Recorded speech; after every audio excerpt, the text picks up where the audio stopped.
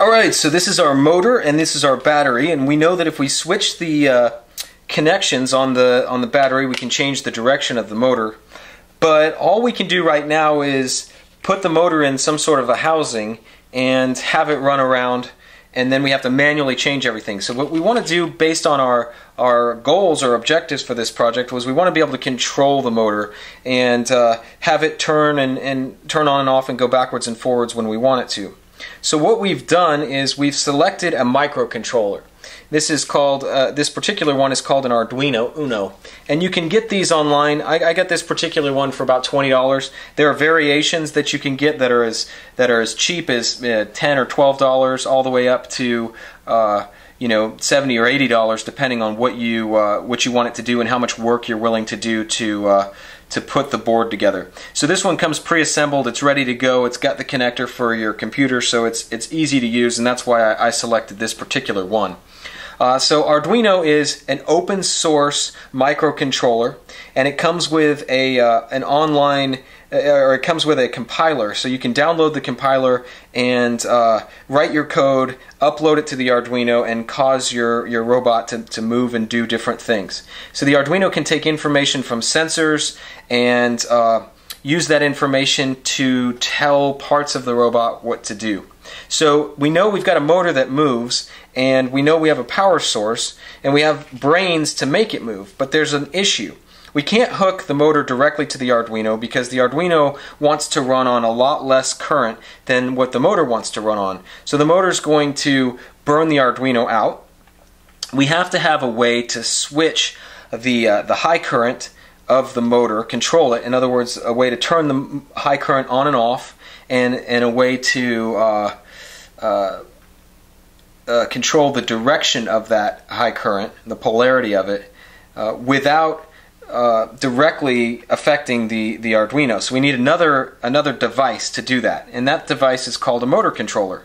So I've already built this motor controller up, and I'm going to show you how to make it. It's a SolarBotics motor controller, and I'll talk a little bit about what it does. So it basically controls the speed and direction of our motor, and so it switches the higher power of the batteries, and it allows more current to flow.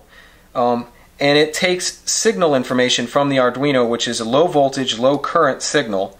And so the low voltage, low current comes into the motor and controller and says, hey, turn the motor on in this direction. And then the motor controller lets power from the battery flow through the motor controller to the motor without damaging the Arduino.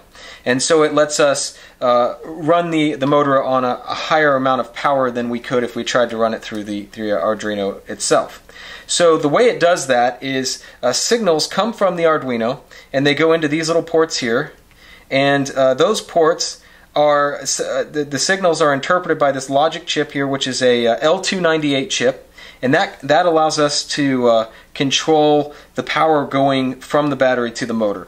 Now there's also a chip here, this is a 5-volt power supply, regulated power supply chip, and this allows us to take 5 volts out of the motor controller to power the Arduino. So we can take that 5 volts out from this terminal block right here and connect it to the Arduino. So this also allows us to run multiple different voltages. So the motor is going to be pulling 12 volts from the batteries, but the Arduino will be pulling only 5 volts from this supply here.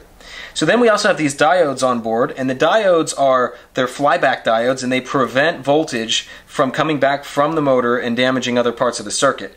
And when you stop a motor fast or when you reverse its direction, you can get a pulse of electricity that comes back down the line and can affect other parts of the board. So because diodes act as valves and only allow the electricity to flow in one direction, it protects your board.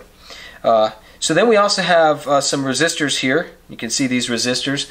These two resistors are designed to protect the LEDs here.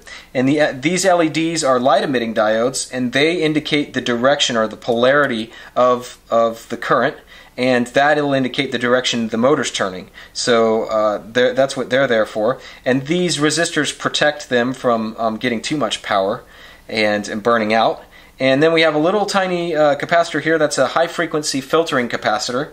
And then we have an electrolytic capacitor, and that probably helps to smooth out some of the variations in current. We have two more resistors back here, and they protect various aspects of our chip back here, I believe. So we have our terminal blocks, and these terminal blocks, that's where the power goes. So the motor will be connected to the terminal block. This motor will be connected to the terminal block like that. And the power from the battery will come into the terminal blocks here. And I'll show you how to connect all this and wire it up. And the next video, we're going to build this little guy and show you how it works.